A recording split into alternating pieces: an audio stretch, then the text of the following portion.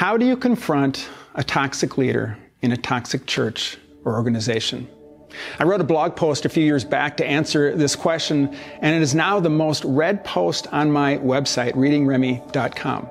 In fact, the popularity of this post is the reason that I wrote the book, Broken Trust, a practical guide to identify and recover from toxic faith, toxic church, and spiritual abuse. In this three-part video series here, I want to give you some brief tips if you find yourself in a toxic and/or abusive church setting.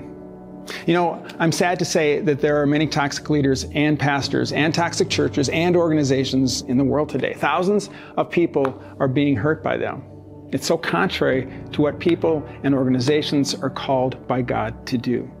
So, is there something we can do about this? Do we have any responsibility to confront the problem that we see? Let me start by defining what it means to be a toxic leader with the help of Tom Rainer. He has quantified 14 symptoms of a toxic leader, and I want to highlight 9 of these symptoms for you and see if you can identify any of these in the leader or leadership of your organization. So, number 1, the leader manipulates people to promote their personal agenda. Number 2, the leader dodges, deflects, or rejects criticism. 3, the leader consistently rationalizes and minimizes their negative behavior. Number 4, the leader intimidates people with their biblical and persuasive arguments. 5, the leader twists scripture to support his or her claims. Number 6, the leader turns criticism back on the person who confronts them, shutting down their concerns. Number 7, the leader shields himself or herself from critics and marginalizes them. Number 8, the leader insists on their agenda despite the concerns of others.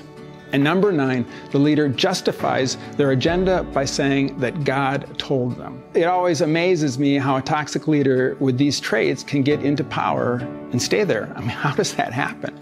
I think it happens because the leader is often one of the few people in leadership who is educated in the Bible and ministry. Most everyone around the leader is a volunteer, and no one feels confident to challenge the leader's decisions. When one person is silent, that causes the next person to doubt what they see, and then they also stand silent. Before you know it, there is an unintentional conspiracy of silence. And this can last for years, allowing all kinds of toxicity and abuse to develop and for people to be hurt. When this happens, the leader's inner circle is silenced, which eliminates any kind of accountability for the leader. And those on the outer circle, they don't feel like they are close enough to the leader to say anything. They notice questionable behavior, but don't have enough evidence or proximity to the leader to feel confident to say anything. And if the inner circle is silent, they think, well, who am I to say anything? And so it goes. As time goes by, habits are cemented into place. The leader's effectively insulated from any correction. He or she is free to perpetuate their toxic behavior because the insiders have gone quiet and the outsiders have no access. The majority of the church or organization has no idea what's going on because they rarely see the leader like a pastor on Sunday. If someone does suggest a problem, they are quickly rebuked as being critical or rebellious.